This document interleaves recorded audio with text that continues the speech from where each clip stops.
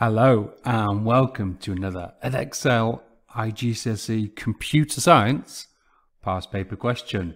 This time we're looking at the last question in this series on paper 2. It is question 5. Now I'm linking to above. I'm linking to an introduction to this paper, a bit about what it is, how it works. So to find out a bit more about that, click on the link. But we will go straight in to look at question 5 now.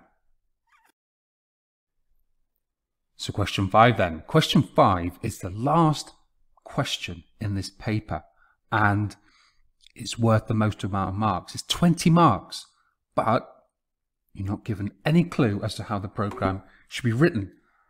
So you're given a large section on the next page for your designs, and you need to be doing. I'm going to talk about in a minute why you should be doing designs and how that needs to look.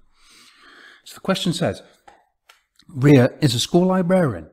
She wants a program to analyze pupil use of the library. She wants to encourage reading by awarding gold, silver and bronze medals to the 3 pupils who have read the most books. Test data has been included in the code. Open Q05. So this is what you're given. This is Q05 and we can see the test data there. We can see a very large array, several elements in it. It's called library record, and when we look at it, we can see the different elements here, each part of the array. So we've got a number there, reference number, we've got a name, and we've got a number here, all separated with commas, comma separated values, and the number here is the number of books that the pupil has read. So we're going to be looking through that, and I'm going to be finding pupil who's read the most books to get gold, second place to get silver, and third place to get bronze. And we're going to also try to find from this the pupils who have read less than 10 books. So we can see here, this pupil here has read 5 books. So that pupil there is going to be in our list, the pupils that have read less than 10 books. Okay.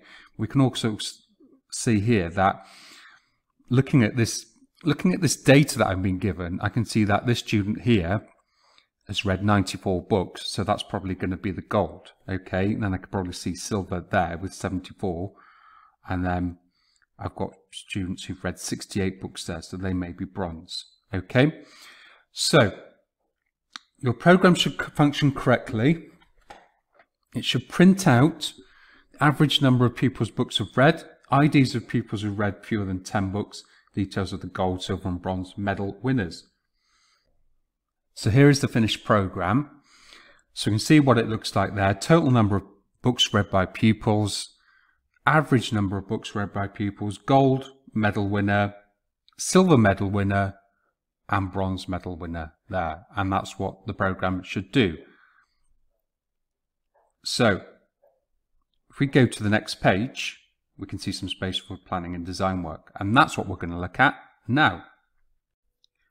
So I would recommend for your design that you use Pseudocode. I wouldn't recommend that you go in and start drawing a flowchart. That's going to take too long. Although you've got 3 hours, I'd do some Pseudocode. And I've linked in the description to a very nice image that shows you all the Edexcel Pseudocode conventions.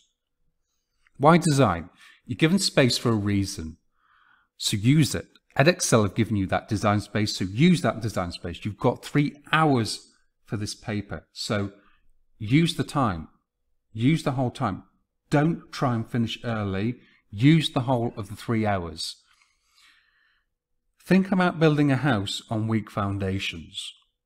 No matter how strong you make the walls, no matter how much time you spend on that, if you've got poor foundations or no foundations, it's never going to be as good as if you spent the time to design it properly, to put in the foundations. So the message is, plan your program. What were they thinking here? If only they spent a bit more time thinking this through and planning it a bit better, then we wouldn't have a door that doesn't align up with the stairs. What on earth were they doing? I like pictures like this, kind of fail pictures, to make me feel a little bit better about my own kind of building skills whenever I've had to do DIY. So, question 5, what am I asked to do? Now, I've taken the paper and I've written in red text some kind of response to that, my thoughts. And it might be worth you taking the time to do that yourself in the exam. just write on the paper in pencil some of the thoughts, some of the ideas about what's going to have to happen in the program. So point 1, add up the total number of books read.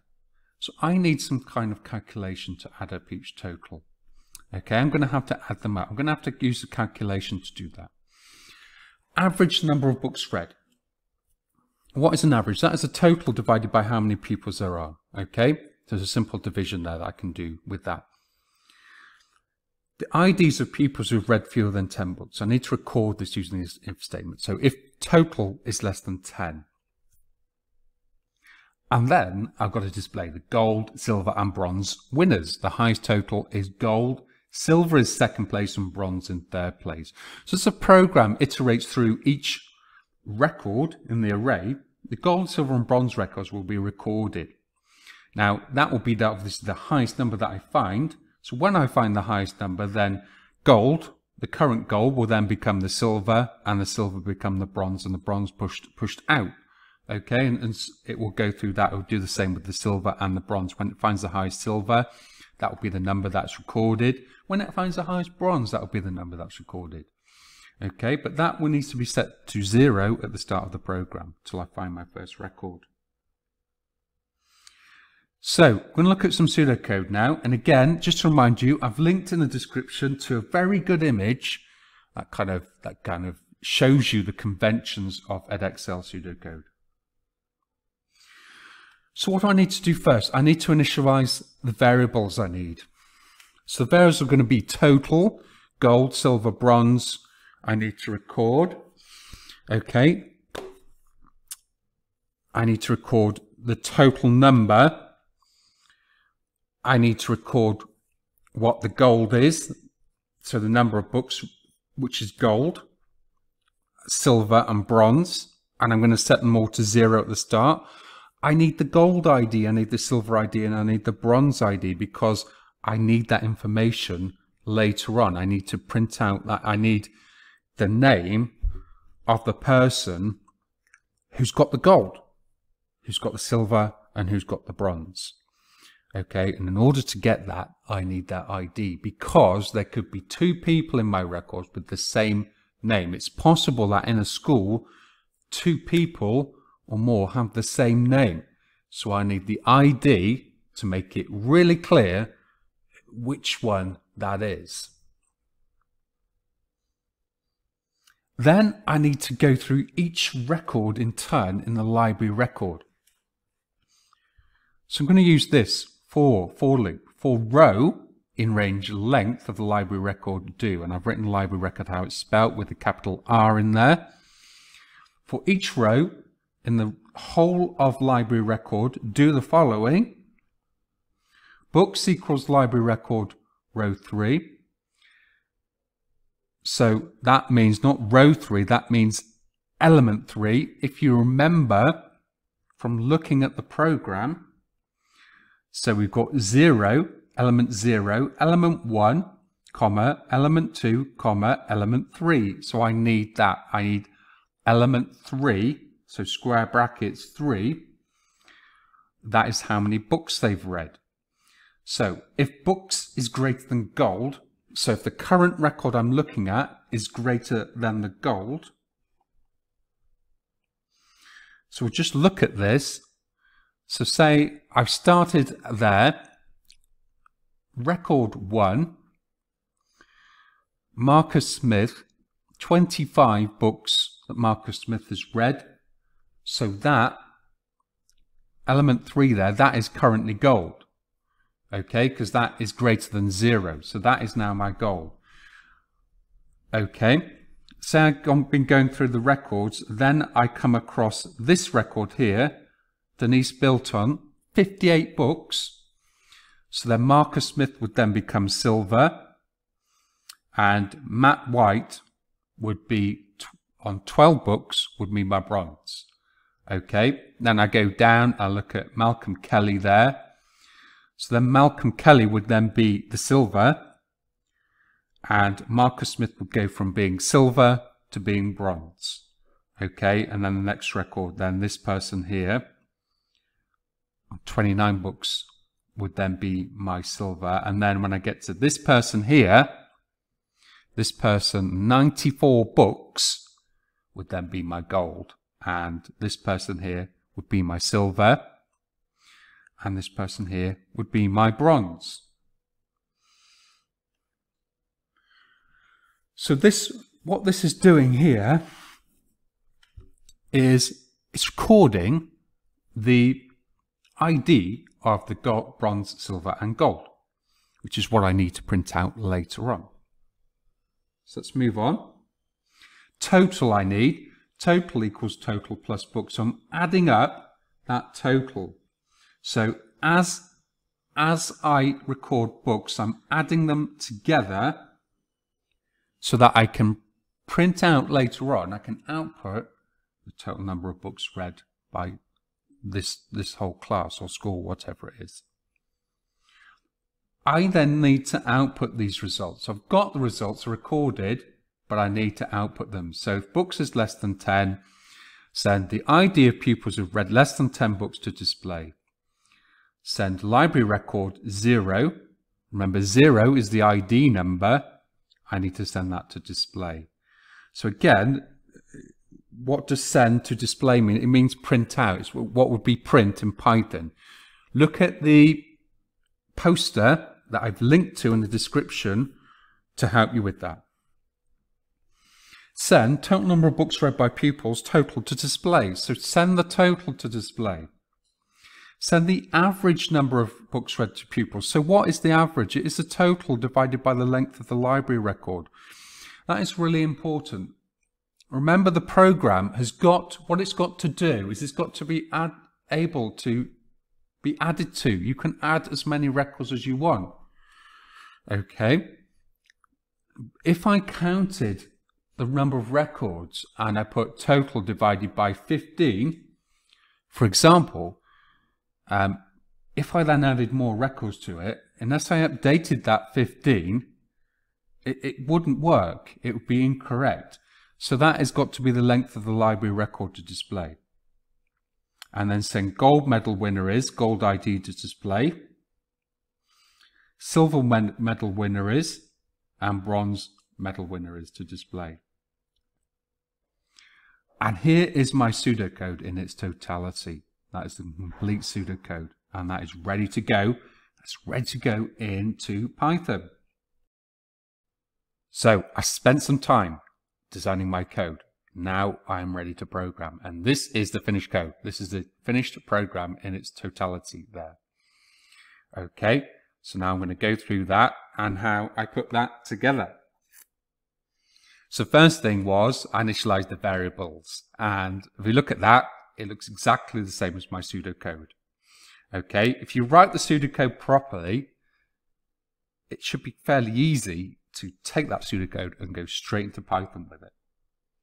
So I've initialized my variables there, total, gold, silver, bronze, gold ID, silver ID, and bronze ID. I've set them all to 0 right at the start.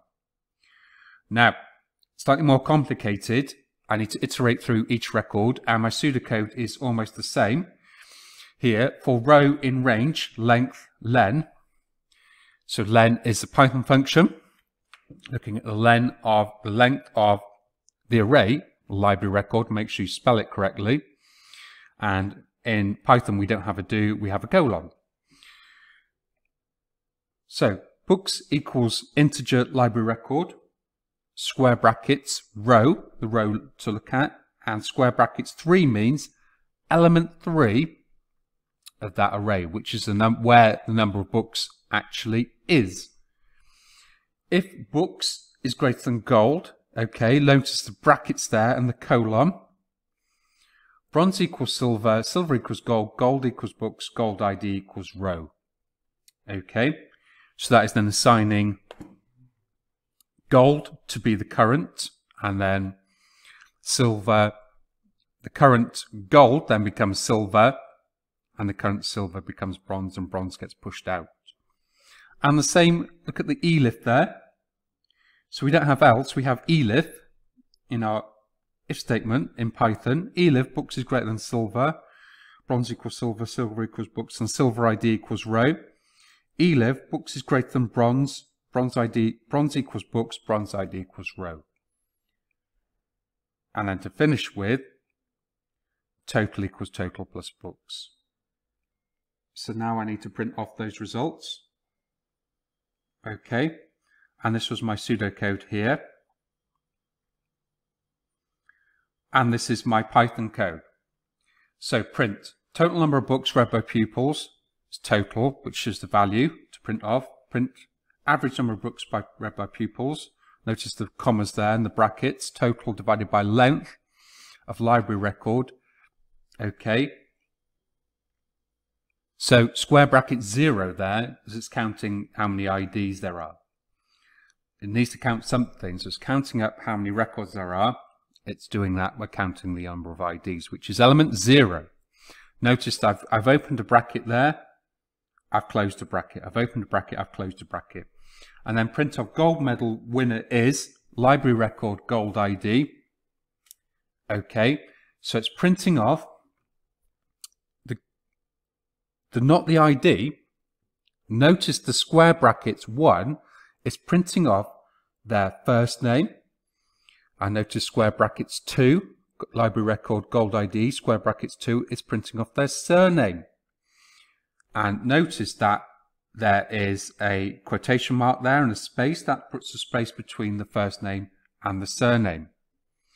Okay, so it's looking at this, matching the gold ID record of the person that's read the most books and printing off their first name and their surname. It's doing the same with silver ID and bronze ID.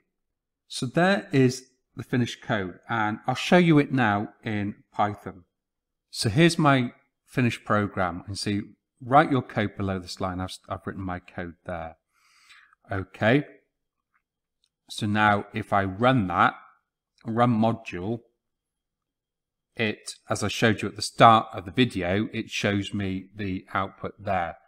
And if I wanted to, I could probably, I'm going to trust that the total's okay. I don't want to add that up, but I probably have a look through myself just to check, is that person the one with the most books? I think so, on 94.